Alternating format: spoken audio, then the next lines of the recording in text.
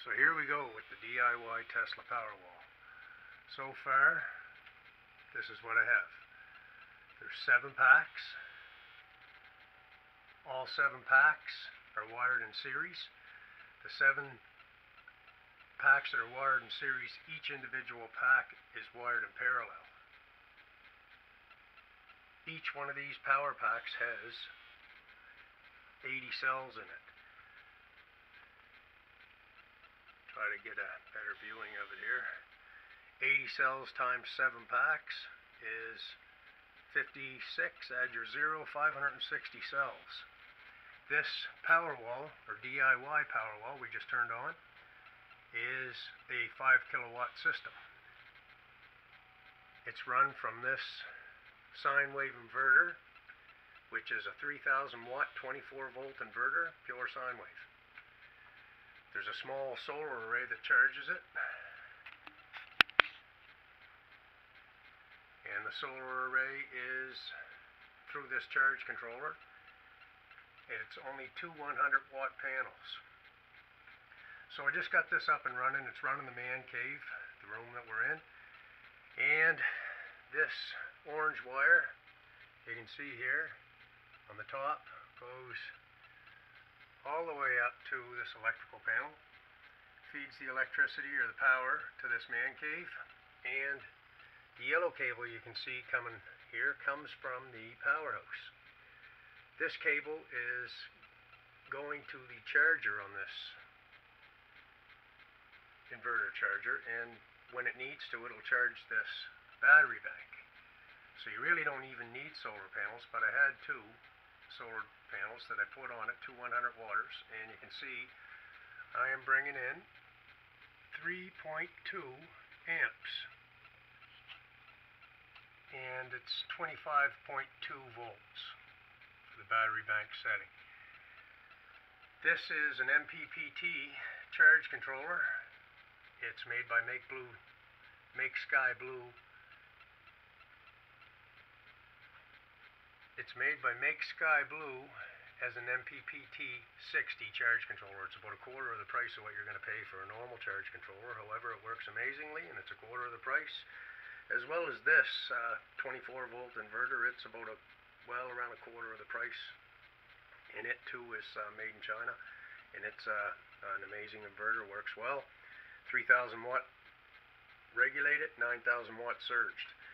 So this is what we have as the initial 5 kilowatt DIY Powerwall.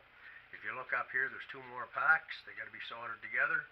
There's another pack here and another pack here, and a few more batteries are on the way. Hope this helps. The pack in the back is cells that couldn't be used, that were below 1500 milliamp hour. That's going into the trolling motor for the boat, and they're anywhere from 900 amp hour to 1500 amp hour cells, and they are not strong enough to work in the Powerwall, but they, because of the price of them, have to be used somewhere, and this is in my testing what I come up with. So there's 2 more of them packs here. One's there and one's there, and they run the trolling motor really well. I'm getting about 2.5 hours out of each pack, and they're weightless, pretty much. Not weightless, but they're a lot lighter than a flooded lead acid battery. However, comparative, they would give similar results at a reduced weight and easier to carry around, if you will. So, back to the Powerwall. This has no BMS on it, no battery management system. And if you look, you can see each one of these packs has a voltmeter on it. For my analog testing, it's not a BMS again, battery management system. It's just simply a BMS so that I can voltage watch these battery packs to make sure they don't go out of sync. Well, you can see they're between 3.6 roughly and, well, 3.8 for the other end. If I can focus in on that here. So they're within 0.2 of a volt. I don't believe I'll need a BMS, not to rule it out, but if I ever did, I can hook it up at a later date. Next move, guys, hope this helps, is the other 7 packs to go across the top, making it a 10 kilowatt system.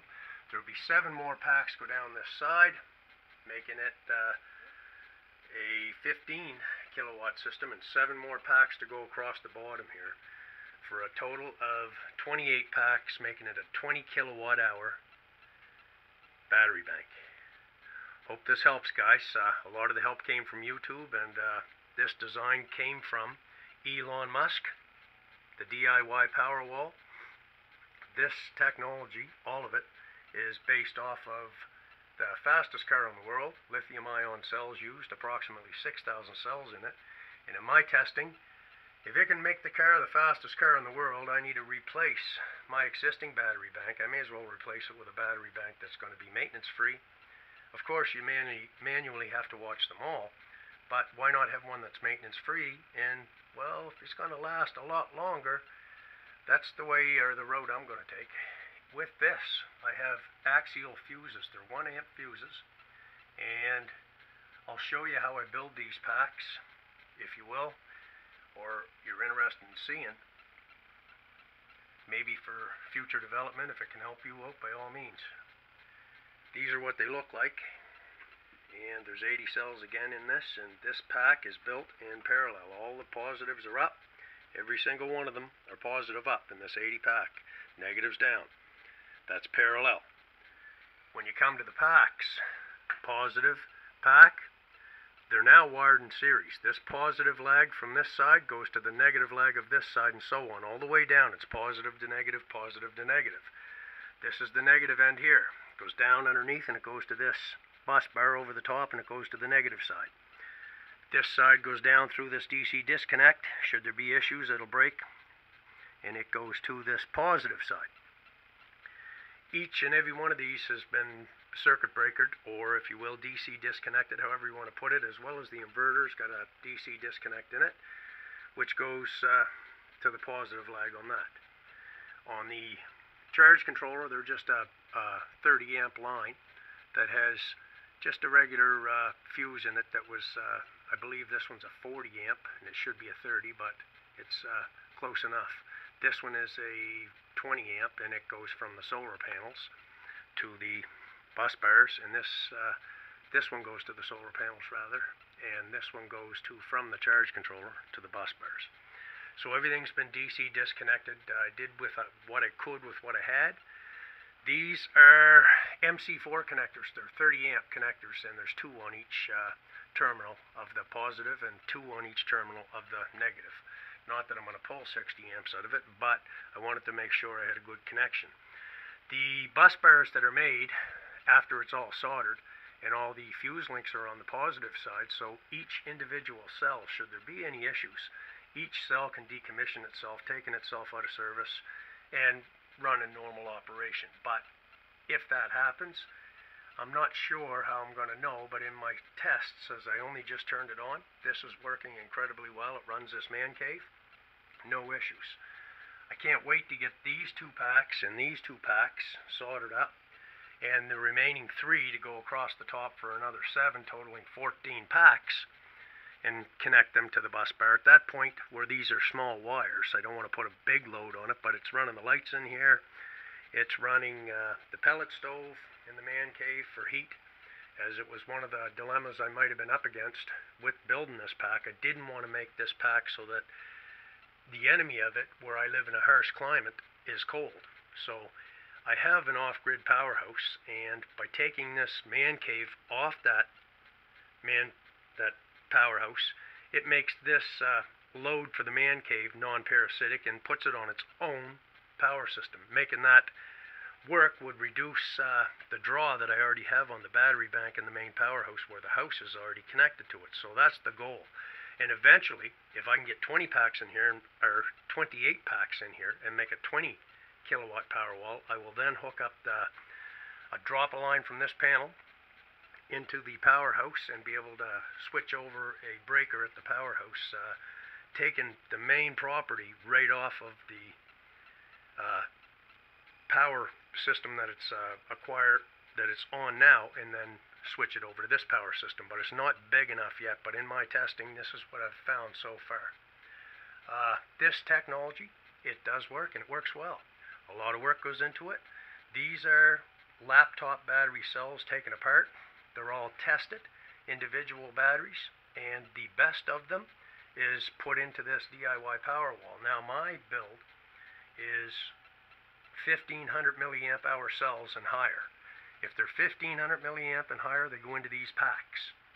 They become the DIY Powerwall. If they're not 1500 amp or higher, they go into this boat packs, which is this. And these are wired a little bit different. They're wired in 20 packs, 1, 2, 3, 4, 5, they're positives up.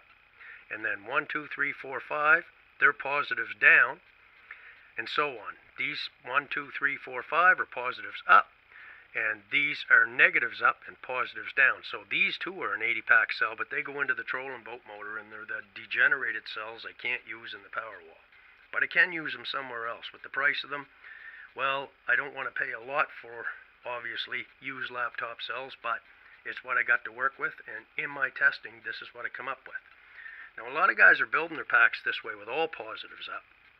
I just found that the travel through them may make more heat, as well as a harder time to balance them. So my design is, it's 8 one way by 10 the other. 8 10s are 80 cells.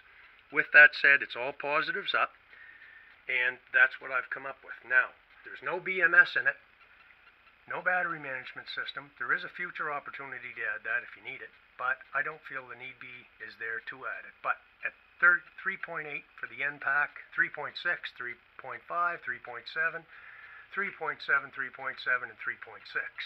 I'm within 5 to 8 is 0.3 of a volt. Yeah, it's not balanced, bang, perfect, right on, but I don't see the need for that where it's so close.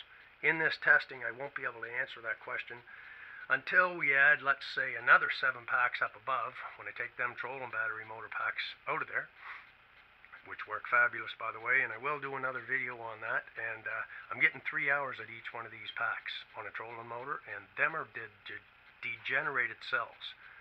So considering that, we'll do another video on that if you're interested for the trolling motor. But fabulous thought, whoever, well, Elon Musk, come up with this design. If it's the fastest car in the world, not only is it the fastest car in the world, but it's probably something that is going to change the way technology works. And for those on board, hope this helps.